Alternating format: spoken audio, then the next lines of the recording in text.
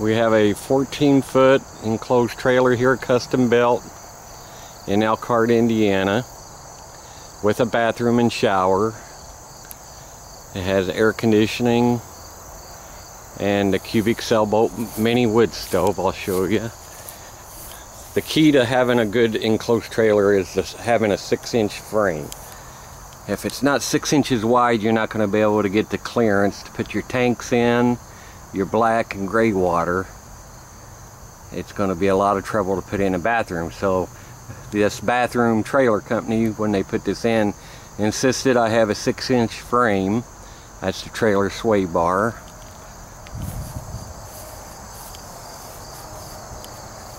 Okay, the company that built this is Continental Cargo. I don't know if you can get a good look at this. Division of Forest River. There's her phone number.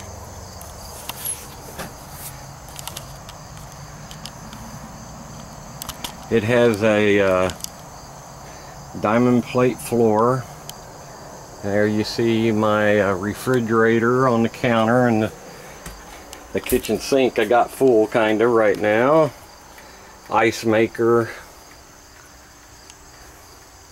And I have storage back behind here. It's where I store a lot of stuff. And then we have the air conditioner. And we bought this and I installed the kitchen table myself. It's just a fold out kitchen table we got off Amazon. The bunk beds, it's a folding bunk bed frame and mattresses we bought from RVBusparts.com. RVandBusparts.com, I believe, something like that.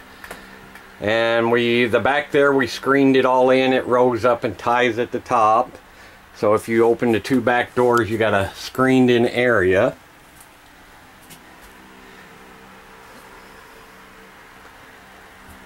And over here, we've got the Cubic mini stove.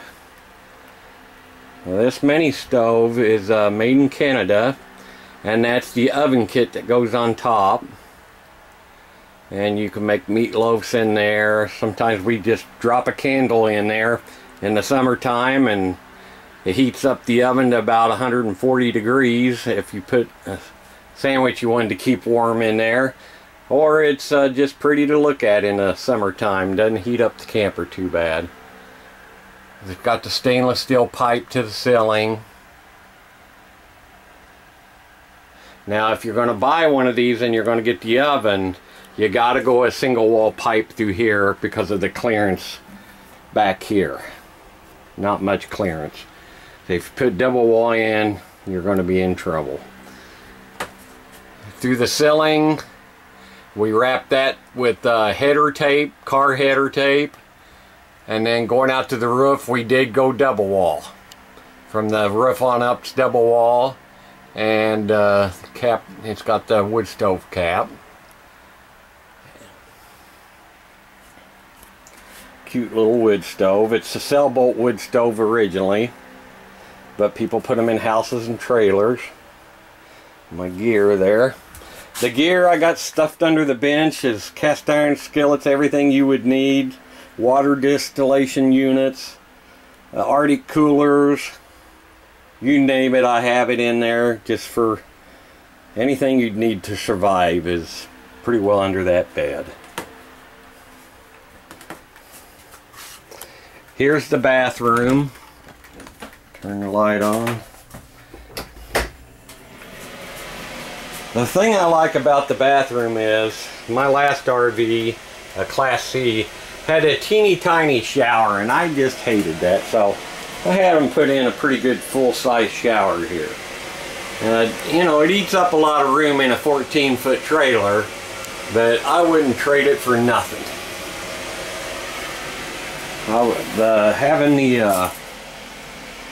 And you notice I went diamond plate floor because cleaning carpets is a pain, and who needs it?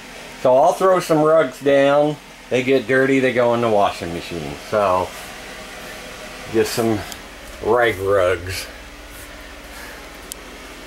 So to me, this little trailer under here is my water tank, hot water heater, and inverters and little solar panels and other gear under there.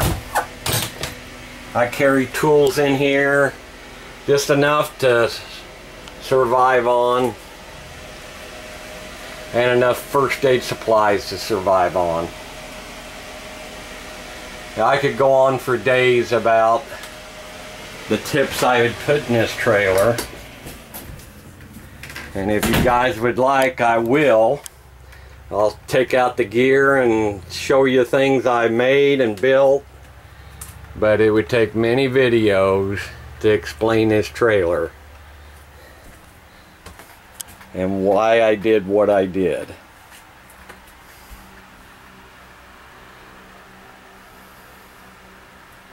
So it's my happy little home away from home.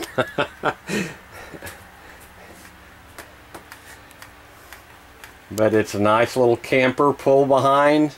It doesn't matter if your truck gets old, just get a new one to pull it.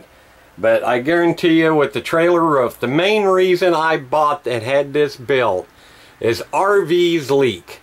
All of them do. I don't care how expensive you get. Their roofs will start leaking, but you'll see enclosed trailers that have been around 30-40 years and still dry on the inside. And if you notice, I only put one window in, and there was a reason for that.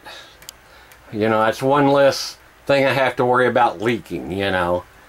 And I can keep my eye on one window, just not 100 of them in an RV. And the rubber roofs on these on RVs leak. This has a metal roof that's seamed, and I have not seen, I think I've had this about 4 years now, haven't seen any signs of leaks. So that's why I did what I did. Well, you know, a lot of people say it's not very, it's just not like a pretty house, but if you're surviving, you don't need a pretty house, you just need everything that's going to keep you alive. And for $8,500 is what it cost to build this trailer. And then with the bathroom. And then the only things I did was put the beds in, the table, and the cubic mini stove. I probably added another $3 grand or $4 in accessories and stuff. And then under here, you get the Arctic cooler instead of the Yeti, and $200 for a cooler. Why did I get a cooler? Because it's still nice to have ice when you have an ice maker. And if you can't use the ice maker, you know, at least you got a cooler that'll last, you know, 7 to 10 days with the Arctic. The other gear, I would just have to pull out, and it'd take hours. But this is a survival trailer. And with the things you see happening nowadays with hurricanes and fires and chemical spills running whole people out of their towns in a moment's notice, more and more people need to start thinking about this, because they get out and there's no place for them to stay but their car.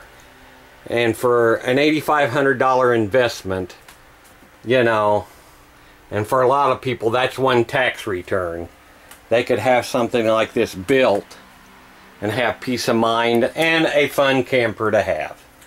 So that's it. That's my super enclosed trailer. I didn't have to build it. I didn't have to think, well, what am I going to do here and there? I let the professionals worry about it. And then I just stuck some simple beds in, a simple folding table, and a cubic mini stove. And my gear. That's it. Let somebody else do the work, because if you were going to remodel an enclosed trailer from scratch anyhow, I bet you're going to end up with $8,500 or more in it, unless, you know, you're just doing a plywood job. But for $8,500 you can have this. So there you go. Thank you.